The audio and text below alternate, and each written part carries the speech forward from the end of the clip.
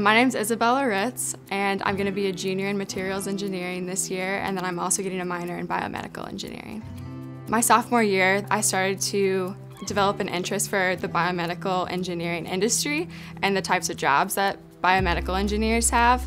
And so once I found out that UK had a biomedical engineering minor, I thought that it would be a really cool thing to add to my resume as a student.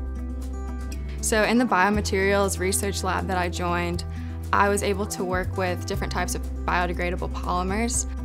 Basically, my project had to do with constructing 3 different scaffolding systems using these polymers. 2 of the systems I was using different types of 3D printing methods, one using UV light and the other using extrusion 3D printing.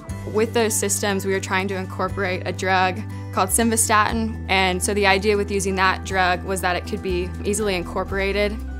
By incorporating them into a polymer system and then degrading that, you would be able to control the release of the drug.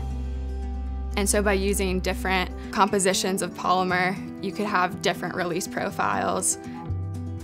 And then also by incorporating the 3D printing, you would have more structural control over the scaffold that you were producing.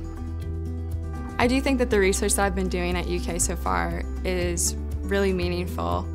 With all engineering, really you're seeing an impact on society, and you're improving people's lives with your technology.